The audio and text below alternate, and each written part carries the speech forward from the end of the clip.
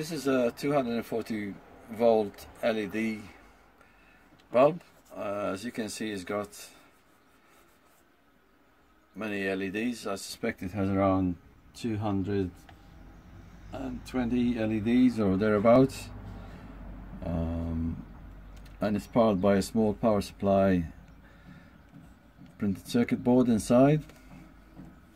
So across each LED there should be about one volt or thereabouts to make it work correctly. So we're going to have a look at this device, because it has stopped working as it should.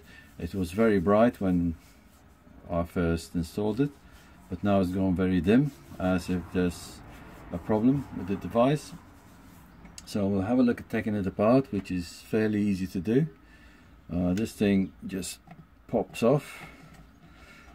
There we go. It's got these little clips which fit in a hole, and you can take it apart.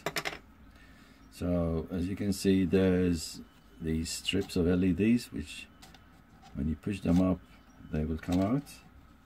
So we'll get them all off.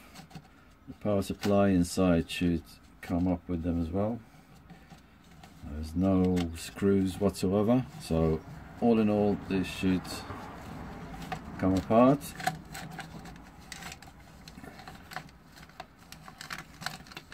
I'm not sure this is worth repairing if there's a problem, because it's such a cheap device anyway. As we have a look in here, this is the printed circuit board, and as you can see, this capacitor has popped. You see all the internal material coming apart, so it's there you go.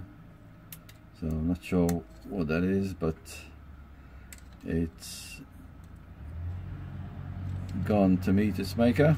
See, all here is